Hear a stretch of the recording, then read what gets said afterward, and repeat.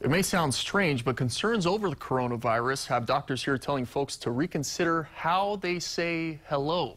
Nikki Schenfeld spoke with a doctor who explains why.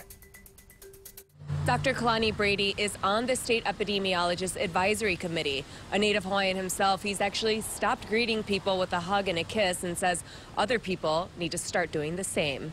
A common way to say hello and goodbye is now being seen as a way to spread germs. We had epidemics that decimated Hawaii's people in the 19th century.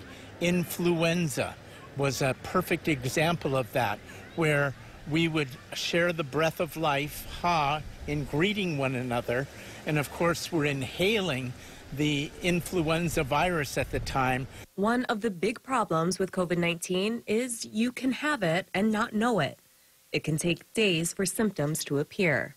You may have a slight cough or runny nose, which you assume is allergies or a cold, and you can spread the virus at that point because you're communicable, because you're infectious, but then you may get the disease itself later on in the course of the disease. As for the Oahu man who tested positive, Dr. Brady says the fact that he's being quarantined at home is a good sign. They're at home to protect people from being transmitted the coronavirus. Obviously is safe for this patient with apparently a mild case of the disease to be at home and monitored by a doctor over the phone. Dr. Brady says from what he's seen, most cases involve being in close contact, within 3 to 6 feet of someone who has it and near them for several minutes. But he says it's more common to have mild symptoms.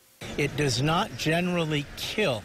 It can kill elderly, especially with immunocompromise, with lung diseases or heart disease, but it doesn't generally kill. And what we know now is that it probably doesn't affect children nearly as bad, for example, as influenza virus does. Dr. Brady says it could take up to a year for a vaccine to be created. So in the meantime, he suggests either waving, doing an air high five, or a simple bow, and that will help keep the community safe from spreading the virus. From Honolulu, Nikki Schenfeld, KHON2 News, working for Hawaii.